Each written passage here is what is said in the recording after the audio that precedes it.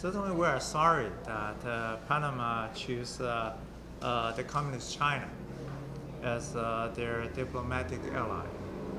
But I always consider that we still have many friends in the Central American region.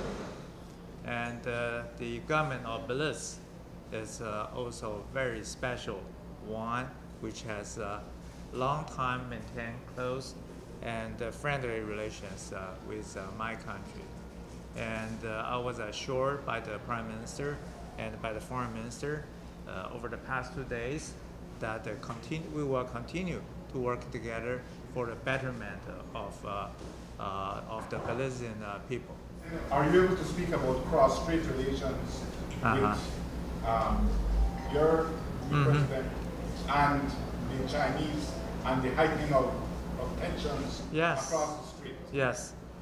We are so sorry that the other side, the Communist China, they choose to take a more hostile attitude toward our government.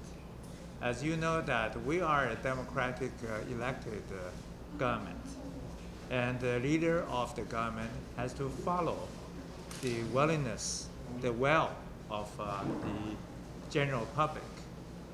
And I think we want to keep our autonomy, our freedom, our way of life, which I think China certainly do not quite agree with our approach.